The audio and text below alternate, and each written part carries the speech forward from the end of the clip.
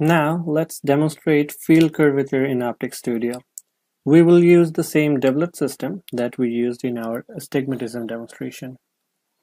So if you notice here, it looks like the rays are getting focused well, just not on the same plane.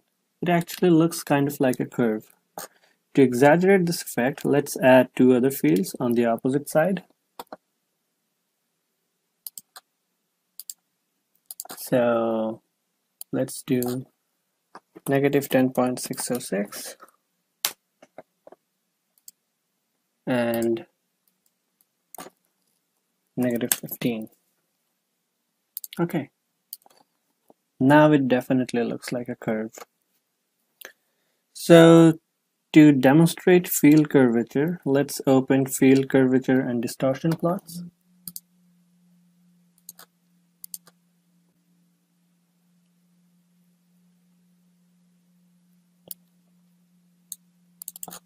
Let's not worry about the astigmatism that is obviously present here. We can see the field curvature very well here. And it looks like all three colors have the same field curvature. There's no chromatic effect here. A field flattener placed close to the image surface, the image plane, can be used to correct field curvature. And just for fun, let's see how curved the image plane needs to be to correct for this field curvature, just using a crude optimization. So let's make this radius a variable. Go to optimization, optimization wizard.